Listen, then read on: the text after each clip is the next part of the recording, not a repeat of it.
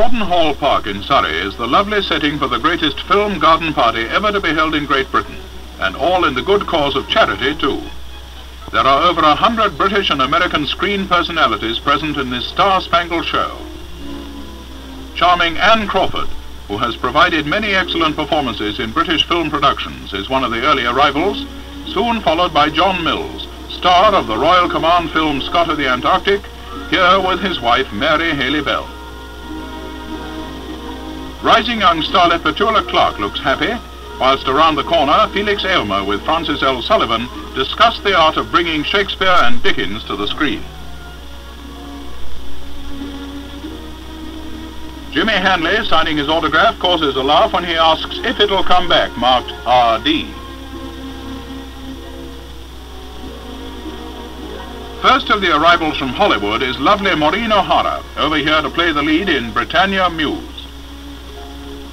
Jack Warner is also present, and already settled down is Bill Owen, well known for his Cockney roles.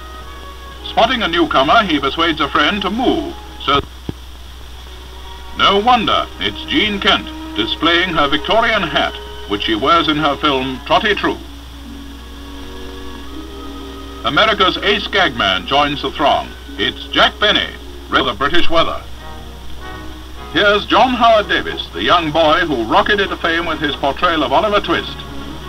Keeping character, he's asking for more. That's all, he's told. Police, says Oliver in his most appealing manner.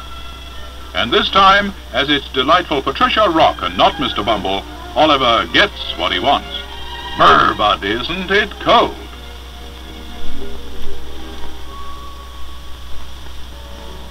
Real-life husband and wife Googie Withers and John McCallum join the party.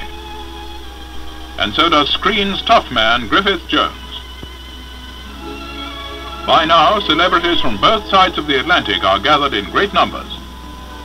Popular Bonarcolino, noted for his American GI roles, and Yorkshire-born Eric Portman helped to swell the multitude.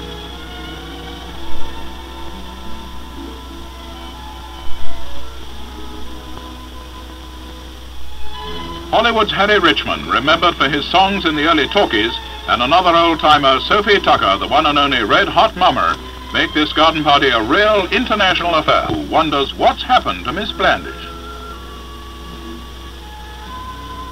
Others from the British studios are Guy Middleton, here talking to Mrs. Bonarcolino, and screen menace Herbert Lom, who is accompanied by his wife.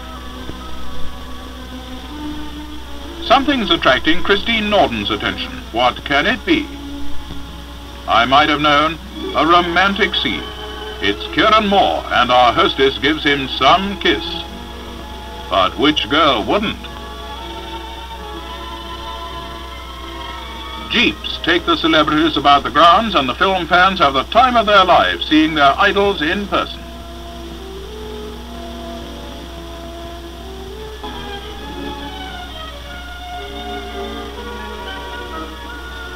All hands on deck. The autograph hunters are out, but the stars submit willingly. These young admirers have seen Jimmy Hanley in holiday camp, and It Always Rains on Sunday, and now are delighted to collect his signature. Many picturegoers consider the possession of stars' autographs of great importance as a souvenir, and those present today are not disappointed. Closely surrounded by fans is character actress Kathleen Harrison, star of the Hug It family series. She and the other half of the partnership, our old friend versatile Jack Warner, are kept very busy indeed.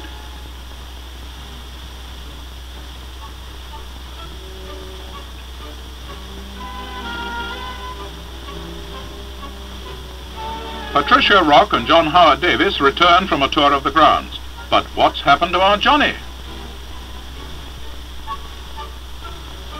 Ah, there he is.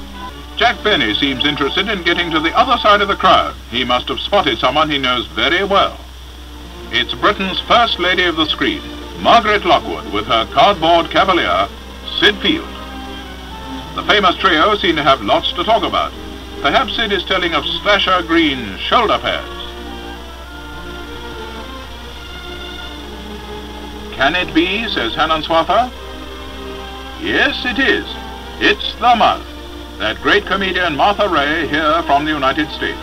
Martha's well equipped to enjoy a huge joke. And Sophie Tucker joins in the fun. The gaiety is as sparkling as the champagne.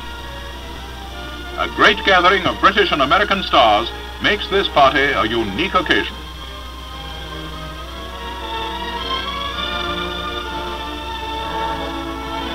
Peter Graves just come in, gives Bill Owen the lowdown on the long and the short of it.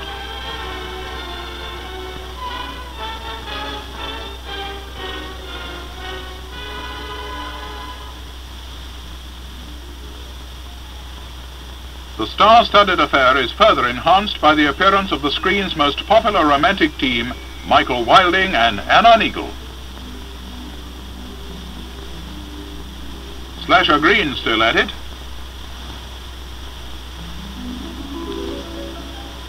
The many thousands of eager fans are keen to see their particular favorites. On the stage of fame, a parade of stars is taking place.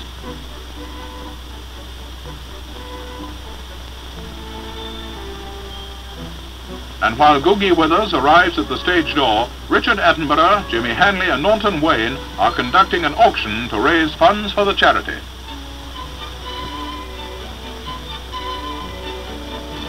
Dickie Attenborough hands a film fan her prize, lust. But she doesn't forget her change.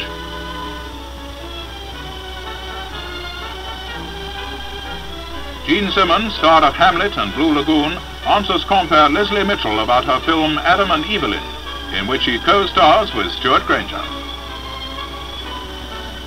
Jack Benny follows and very soon entertains the huge crowd, telling the funniest of stories in his usual dry and lugubrious manner. And finally, charming Maureen O'Hara makes a great hit with the crowd as she winds up a mammoth film garden party that we shall all long remember.